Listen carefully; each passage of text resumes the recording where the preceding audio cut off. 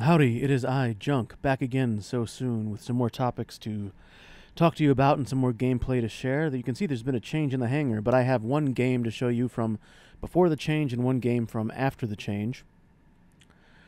And I guess before we get into the hangar change, let's talk about a different issue, which is my ongoing struggle against Pixonic's new types of misery. I've set this back to no one can invite because after being locked out of games for so long, now I've got a thirsty clan. I've discovered if I set to only clan members can invite, that works. But setting to everyone can invite is the same as no one can invite. And I wonder if maybe they just have set this menu up to not actually function, because if you, like, the manual lock-on doesn't seem to work either. So I'm hoping they actually look into it. Of course, the odds of Pixonic actually following up on a report and having a useful bit of insight seems remote, but let's see. We live in faith, as ever we do. So at least now I can get into clan games. If you are not in the clan, shoot, I guess hit me up on the Discord if you want to get into a game, and yeah, I'll have to come up with a better way to do this. Maybe I should just start a Discord. Leave a comment below if you have insight as to you think just having a Discord is the way to do this. I hate abusing my clan's Discord for this, but that's topic number one. Topic number two, let's talk about the Ardent Blitz. I've got a clanny, Algebraic Plume. Shout out to Algebraic Plume, who is thinking about starting a YouTube channel. He absolutely should. Who asked me to put the Blitz in the hangar so we could look at the pilot. And I guess while we're here, it doesn't hurt for us to just look at the Blitz pilot for a moment. Your standard Blitz pilot skills, nothing shocking there.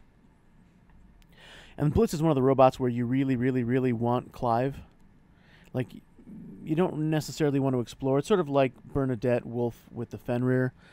The pilot ability is not only good, but it's what makes the robot viable in the modern meta in ways that it wouldn't otherwise be. So I put it in, and he had the used the skills, and then he came back and said, "Oh, that Blitz works really well with Needle." And I was like, "What are you, Needle Blitz, you absolute madman?" And he said, "Yeah, he saw the only person he saw using it was Commando Gaming." So shout out to Commando Gaming. Maybe I'll find one of those videos and link it in a card or something if I can find it. But so this is my copy of Algebraic Plume's copy of Commando Gaming's Ardent Blitz with Needles. And we get to see a little gameplay in it. I don't play a lot of Blitz. I was not here for that meta, and I mean, I play some. I'm not new to Blitz. I did have a level Blitz for a reason. But I can see why it's useful. I can see the value of running in, getting through people's shields. I don't think I played it optimally, but in my defense, the map for that was Canyon. And if there's a robot, if there's a robot that is not likely to survive long on a map like Canyon, it's Blitz, where you have a limited time, where you have a defense system, and then you're just hanging out there with your 4 light weapons. So that's topic number 2. Topic number 3. There was a Reddit post. Let's go take a look at that post. Okay, so here we are looking at a Reddit post for roasting the Reaver Bolt. The Reaver Bolt, some discussion of it here in a forum thread. Put a link down there so you can check it out.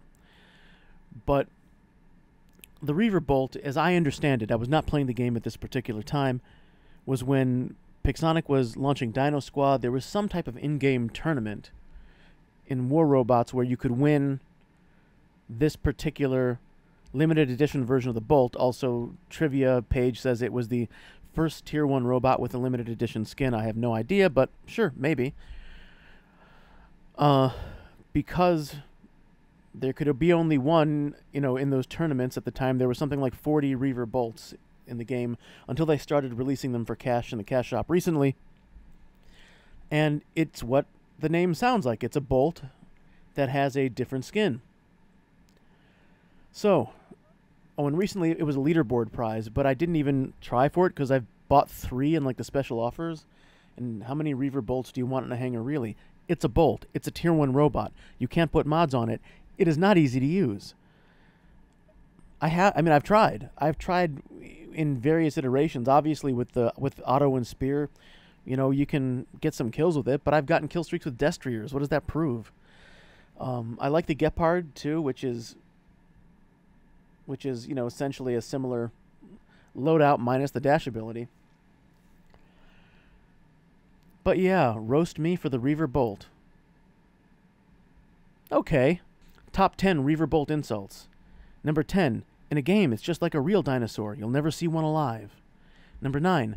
The dev said there's only a couple dozen of these, which is at least 4 for every active player of Dino Squad. Number 8. Somewhere a giant Happy Meal is missing a deeply disappointing toy. Number 7. Grimlock actually a good size! Grimlock was in the pool! Number 6. This is the first robot to have its edition limited by natural selection. Number 5. Only way to make this robot useful is to throw a comet at it, let it sink into the tar, and let heat and pressure turn it into oil for something meta. Number 4. Somewhere there's a ghost T-Rex that's like, I thought extinction was bad till I saw what the Russians did to the Velociraptor. Number 3. It may look like the last-ditch effort of a failing game, but it was actually the first-ditch effort of a failed game. Number 2. What if I told you there's a way to make both dinosaurs and robots uncool? And the number 1 Reaver Bolt insult, the Ultimate Edition will have a stealth mechanism where, just like Dino Squad, everybody forgets it exists the second it drops. Let's get back in the hangar. Alright, 2 games to show you. One before the Blitz made it into the lineup, one after. The game before, I believe, is a castle. And that's when I still had the Glory Behemoth in that slot. And then the second one is a canyon where the Ardent Blitz makes its appearance with the needles for the first time. Let's get into it. Okay, we are here now on Castle. And because it's Castle, I have to start with, I guess I call it the new team captain. Taking over for the Fenrir, the Laser Behemoth. Really, the Behemoth was always the team captain for me. And we're going to my favorite starting spot up top. Looking for some easy kills. And a Weather Chicken decides to be the first on the rotisserie. I am shooting directly into the reflector. Do not care. I will do more damage to him than me in most cases.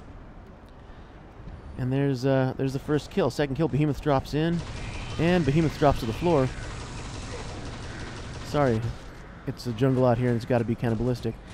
Jumping Angler was not on my bingo card, but it's what we got. Jumping Angler with Rust Rockets. Discovering that Easy Pickings Blitz had a friend. Easy picking up Magnetar Blitz. And now, I don't know what I'm shooting at. Maybe a Crisis. I don't know. Something. I'm hoping, really, that the emoji to his left will take off, because he doesn't know I have Quantum Radar, because I didn't have to use it yet.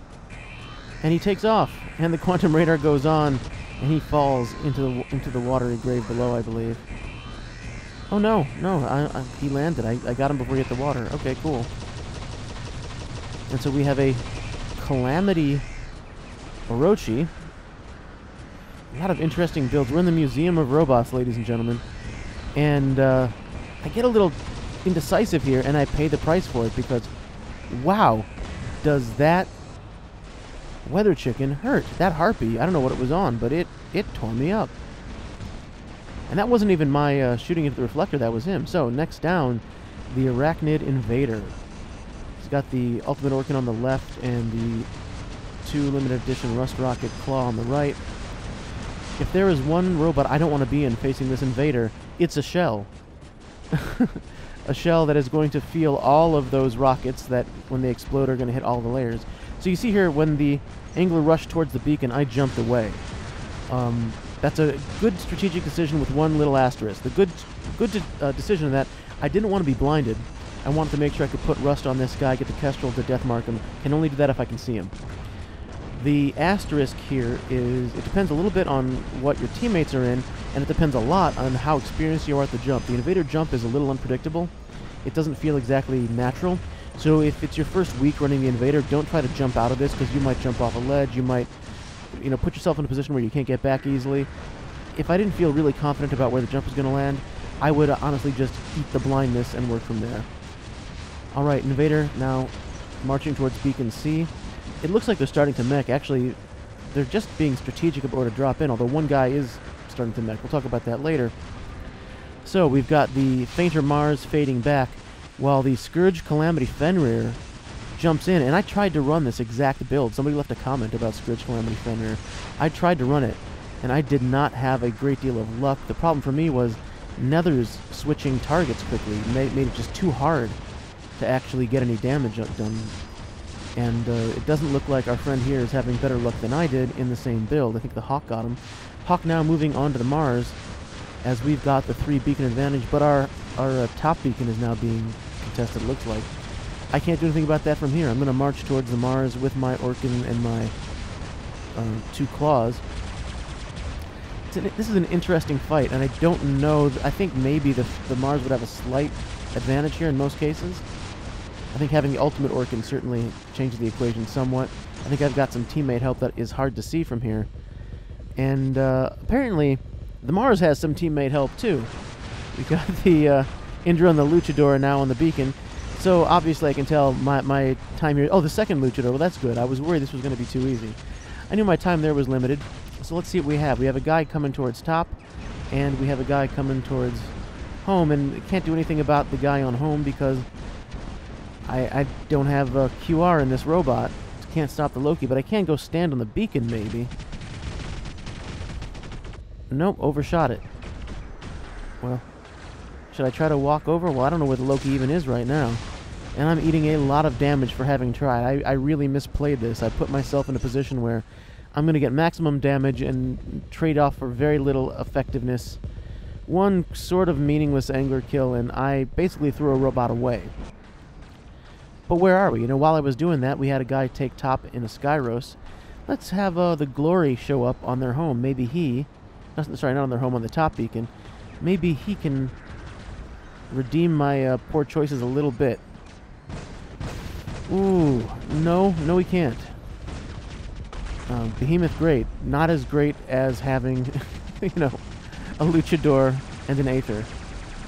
Okay, let's take the Rust Rocket Angler out. Dropping it on home. We have a slight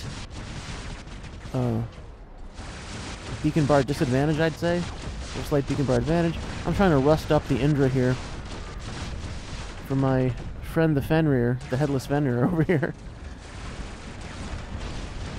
It does seem to, you know, with that and my teammates' support, it seems to have convinced the Indra it doesn't want to try to hold center. Gonna fall back a bit. We've got a hybrid Luchador helping him out. And BS Guy is one of those top players whose name you see a lot when you're watching high-level Champion League play, so I know that is trouble.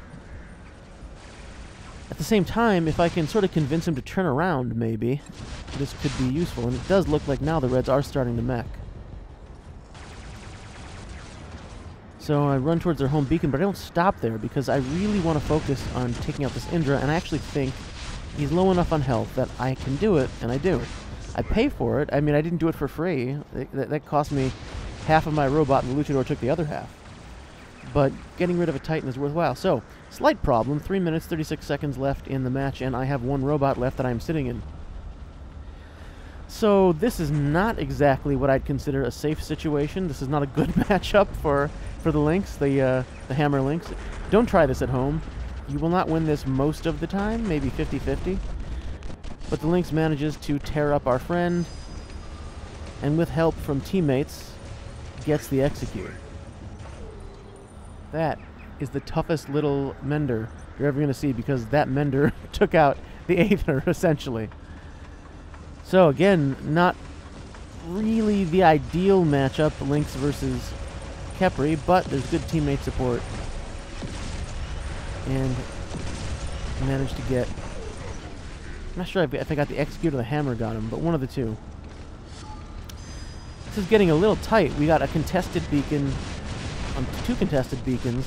Beacon bar very close. We do have a major player advantage, though, that I intend to keep pressing.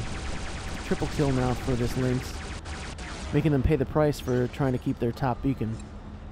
And it looked like the guy just dropped in and ditched.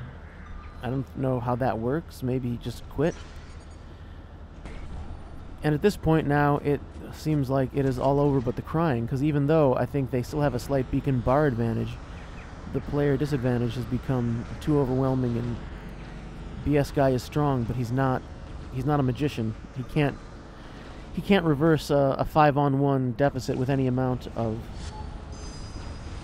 beacon advantage, even in a luchador. And I'm not even concerned enough to try to preserve my robot. I go in for the execute and take that kill. Hey, you know, when I do it, we're all sharing. When they do it, it's kill stealing. When I do it, we're family. What are you complaining about? BS guy, being a pro, is not giving up. He's gonna make sure we have to fight every step of the way. Mad respect for that. I am in that position enough times that I know it's a sickening and demoralizing feeling to have to do it. But you can't give up. You can't let anybody get away with it. And the game is over. So,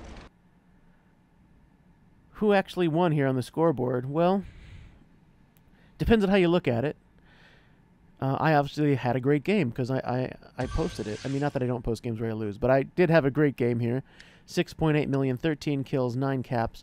BS guy, 8.5, 11 kills, 8 caps, much higher damage there. Now, he had a guy, look at the bottom of the scoreboard there, who dropped after just about a million just after a million damage with no kills and no caps. That is really unfortunate. Had he had the team support, I think he would have gotten the win probably. I think this was a case where, in all humility, to some degree, we put the teams on our backs and he just got the heavier team. If you switched roles, I think, you know, I would have been on the other side of this equation very easily. So shout out to BS Guy for always playing hard all the way through. And yeah, let's go on to the next game. Okay, we are dropping in on Canyon. And I'm going to start with the Behemoth, and then I turn and I see, oh, there's Body Count. Body Count running the same build. So I thought I'll let him have the normal sniper spot, and I'll try to do something a little bit different. And of course, then I see Havoc, who I know is going to be in the comments here, so sorry about that, man. It is what it is, man. They pit brother against brother sometimes. So, I'm not used to playing in quite this position. I'm a little bit more exposed, so that's got me a little bit hesitant and a little bit concerned, especially when we don't get our secondary. And now I see that Body just got blown up there, so unfortunately his taking that position just got him targeted faster. So now I'm going to try to support the team and get back the secondary, but I can't jog over there either. And I've got some problems of my own here. There's a Mars hitting me with the turret and hitting me with some direct fire. I think that's a Behemoth shooting at me that Havoc's in, and I'm trying to put some fire back at him. Possibly Prismas or possibly regular versions of the lasers. I see we've got 2 reds coming to our secondary, I would call it. It's tough to figure out home and secondary on this map, but I think this is technically secondary. If home is the place that's closest to your spawn, this would be secondary. And yeah, while this is going on, I get an angler on top of me, and I'm hoping maybe a little team support helping me take this thing out, but there is team support, but it isn't enough to help me. I was too far gone. So what now? Only a minute and a half in the game, and I'm out of my favorite bot for this map, so let's try the Needle Blitz. The Needle Blitz that my Clanny turned me on to. We talked about at the top of the video. So I think, alright, this is a good matchup. I've got Needles, he's a Mars, let's run up here. I am getting shot from another direction. Managed to get the Mars, or my teammate does, but now I've got half the number of weapons, and I'm taking fire from 3 reds, so not an ideal situation. I do have some team support here. Going up against this Nether, and my ability helped me out somewhat there with the damage resistance. But I am half a robot right now, hanging on for dear robo life. So this Feather Destrier actually manages to take out my Typhon teammate, but he gets locked out of the beacon. Steps in to take the beacon, but by that time, of course, we've got more help to chase him away. Back into cover because I still don't know exactly what to do. We're down on the beacons. We're down on the beacon bar. And I'm in one half of a robot that isn't that strong when it's whole. So that's not ideal. Managed to dance a little bit with the angler before he phases out and I'm gone. So let's bring in the Invader, another relatively new addition to the hangar, and I've got the Ultimate Orkin on it and 2 Rust Rockets. 2 of the Claw, those are the Sinister Claw, I think. Angler rushing towards us, and we've got a Lynx, the Glory Lynx it looks like, running around. So, dancing here with the Angler on our home. And again, you know, what home is and secondary is very clear on some maps, and very mushy on other maps. And this is one of the ones where it's mushier, just because if home is measured by what's farthest from the enemy spawn, then this would be home. But if home is measured by what's closest to your spawn, then the other beacon is home. Ultimately, it only matters if you have inconsistent nomenclature among your teammates. So if you and your clan agree that one of these is home, just go with that. It's not that important that everybody agrees. For me, I think whatever is closest to your spawn is home, and therefore, even though it's harder for the enemy team to get to the other beacon, I would call that the secondary. Trying to take back our home here, and this is getting... It's starting to look a little sketchy. We got the Glory Lynx now dancing with the Orkin Claw Invader on our secondary, and beacons are flipping, but we have a distinct... They've got like 3 times our bar. And they still have a beacon advantage. So what do we do in this situation? Well, any port in a storm, the next closest beacon to me is center, so I'm going to go for center and dance with this Lynx. Now this is actually a good matchup for me, because I've got crazy damage reduction on this Invader. Crazy health. Like, I'm at half health, but I'm still at about 500,000 health. So he's going to have to poke at me for a good long time to get this Invader destroyed. And he doesn't have that long, because he's got to take Rust Rocket and Ultimate Orkin Fire. Ultimately, he manages to get down a net 70,000 of my health. So if only he had a few more of his friends... I do fire at this, but I don't manage to get it down. I thought I was doing a good job, because with the Orkins, you kind of have to lead your opponent. I thought I was doing a good job keeping fire on him. Not as good as my teammate. And at this point, I have no illusions that I could possibly get this guy down on my own. But I also know I don't have to. I knew I had team support. I didn't realize my team support was in the form of Titans, which makes this drop particularly puzzling, I feel, from the Reds. That was a sacrifice. If you know, I knew I had a Titan behind me based on how the Indra dropped, so there was no chance that a regular robot dropping there was going to be able to take me and that Titan out. Yeah, I'm being a little cheeky here. I don't think I'm going to live that long in my Invader. But I'm just like, I don't need to be in the Invader right now. So, the worm is turned here. Now, they do have the bar advantage, but we've got a major beacon advantage. I decide I'm going to drop in the Lynx. And my thought process for the Lynx versus going with a Titan over here was that if I can just sneak in along the wall and take out whatever is on beacon B, alright, mission accomplished. I don't think the Behemoth and the Titan can easily shoot at me from here. And it turns out I'm right. So I can just stand here, nobody drops in, and the Sirius eventually comes around to realize it actually is Sirius, because now you're 5-capped. And sorry, Havoc, I hate to do you like this, buddy, but I had to do it. Behemoth now gone, and I'm just going to chase down the Sirius, because it's a Sirius, and I can't take it seriously. I've got a teammate doing the heavy lifting. I'm just trying to stay close, provide moral support. And yeah, with the 5-cap, that bar drains like someone put a hole in the bottom of the bucket. So let's check our scores here. 6.8 million, 7 kills, 5 caps, first place on the team. Havoc, 13 kills. He was doing the work in the Behemoth, and I've been in that role before, so you've got nothing but my sympathy, man. I've been in that game where I've put up 13, 15 kills in the canyon, and it just amounts to nothing. So I feel your pain. But yeah, thank you if you made it to the end of this video. If you're a dog or cat at home, I'm sure you're a good puppy or kitty, and your owners are going to bring you a treat when they come home real soon. And I will talk to you later.